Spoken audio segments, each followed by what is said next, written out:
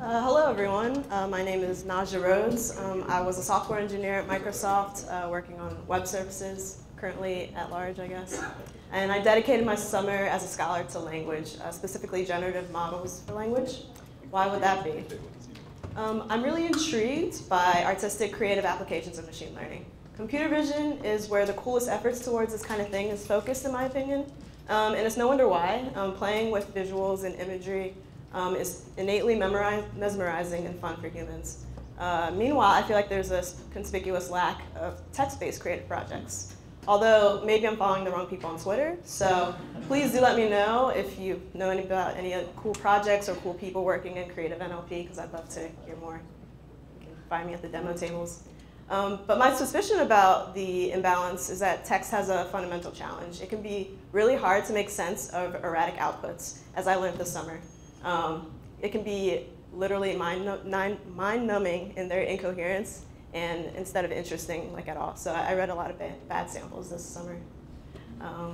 And it's kind of because there's different kinds of failures, right? With images, there's this cool project called text-to-image, where you type a caption and then the GAN tries to generate an image that matches that caption. So you can see that, when it tries to generate a cat sitting on a windowsill in a room, you kind of get something cat-like. There's some fur, a general shape. I don't know where the head is, but at least it's kind of still compelling. Like you can still look at it even though it's technically a failure. But with text, it's like, this is the kind of stuff I was looking at all summer. Unk is the unknown token, and yeah, unk. And then a bunch of repetitive stuff. And I like this Dr. Seuss quote, but unfortunately it didn't quite hold up in my summer because I was reading a lot of garbled generations that were total nonsense. But, every once in a while it would give me something that was, somewhat coherent, like a deep house tune. So it's trying to talk about music, house music. It's trying to say something about house music. What exactly, I'm not completely sure, but it's kind of delightful. Like you can kind of try to get a sense of what it's trying to say. And so my goal for the summer of text generation was to aim for good, descriptive, meaningful generations. But if all else fails, at the very least, reach this kind of level of delightfully incoherent. So generative text, but of what kinds? The final project idea that drove my NLP studies this summer is what I call Deephypebot. It's my Twitter bot for auto-generating good music commentary. The idea was to automatically detect tweets about songs, obtain interesting attributes about the songs from Spotify, and then use that to condition the language model and feed that into my model and produce some sort of coherent commentary about the song. And this idea was largely thanks to an inspiring data source called the Hype Machine. It's a music blog aggregator. Throughout undergrad and ever since, I kind of relied on it because it has this collection of small music blogs that it gathers, and then it has these charts, and you can play the music, click through, look at the different blogs. So early in the summer, I wrote up some API calling, web scraping, rate-limited Python code for collecting this training data, extracting it, cleaned up over about 100,000 sentences. And so to get into the deep learning a little bit, my model employs a conditional sequence-to-sequence variational autoencoder to model language. And why I liked this particular architecture is because it first learns a rich representation, latent representation of the text. And then it uses that representation to generate new samples. And it works at a more macro or global level because it encodes the entire sentence versus like an LSTM, which is taking a historical context and then trying to predict word for word locally. And the VAE also introduced some variability in the generation process, hopefully leading to a little bit more novelty because it randomly samples in the latent space.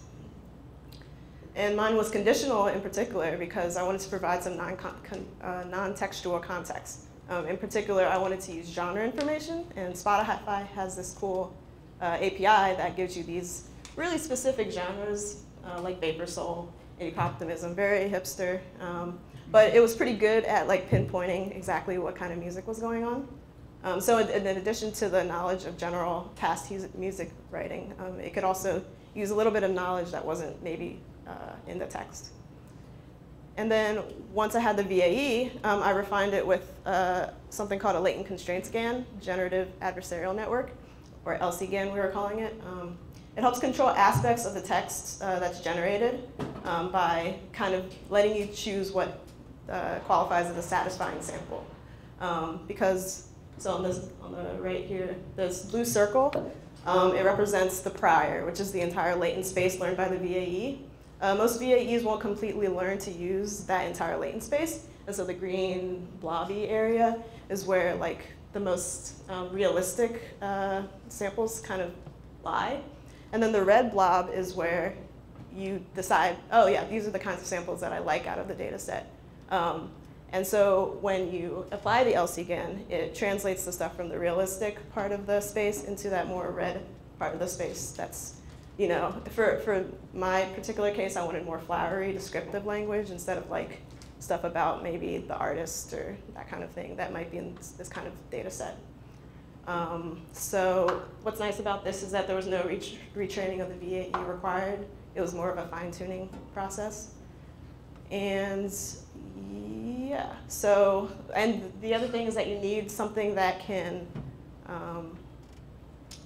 you need to be able to pick out what's flowery and what's not, basically. And you could do that by hand, but I decided to use topic modeling to do that, because my hypothesis was that with topic modeling, I could distill the commentary into different types. And as you can see, I made 4 different topic groups. It ranges from topic 1, which has stuff that says like beginning with driving drums and bass paired with songbird vocal harmonies. That's the kind of feel I was trying to get out of my generations, versus like topic model 3 up here, which is just like tour dates and stuff.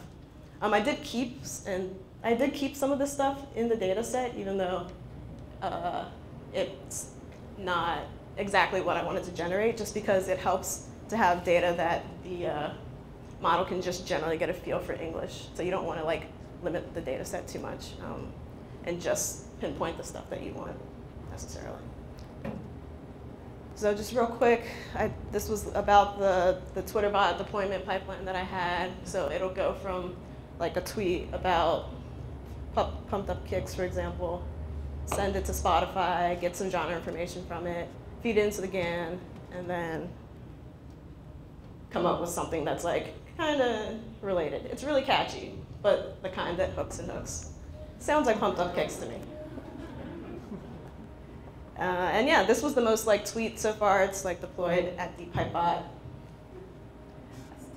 But I will say that there were a lot of meh generations. Like it's like that's my feature. So basically, I had to like feed this stuff into a spreadsheet, and then the human curator, which is me, gets to pick the best ones to send to the Twitter feed.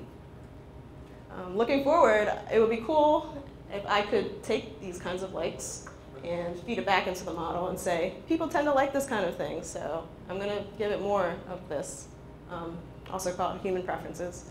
Spotify also has this cool API called audio features that measures aspects of a song, like danceability, energy levels, tempo, valence. That would be cool instead of genre, perhaps. And in general, in my future, I'd like to do more creative coding and more stuff with language and NLP. So I'd like to thank my mentor, Natasha Jacques. She's in London right now, so shout out to London. And the other OpenAI scholars and OpenAI in general, thank you for supporting this program. Thank you.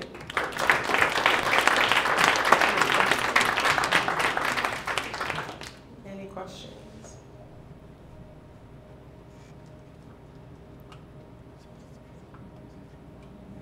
Oh, yes.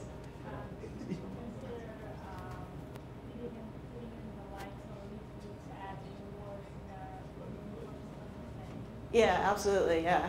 She asked if I had considered feeding in the likes or retweets as some sort of reward in reinforcement learning. Yeah, my mentor's super into reinforcement learning. I didn't quite get that far this summer, but it would be a cool reward signal for sure, yeah. Thanks. Yes?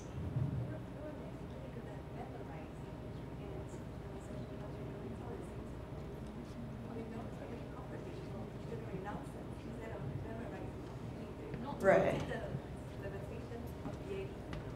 I think so, because yeah, because you're sampling from this latent space, you can give it any kind of random latent vector.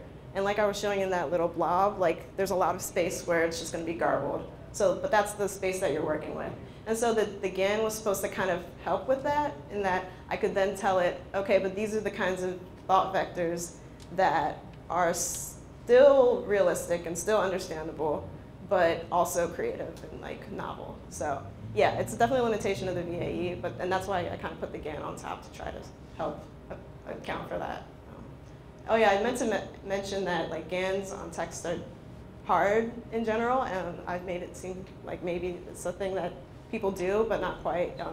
It turns out that like text isn't differentiable when you do back propagation or whatever. So like, but the thing that I could do was differentiate through the thought vector, and that works still. So thank you.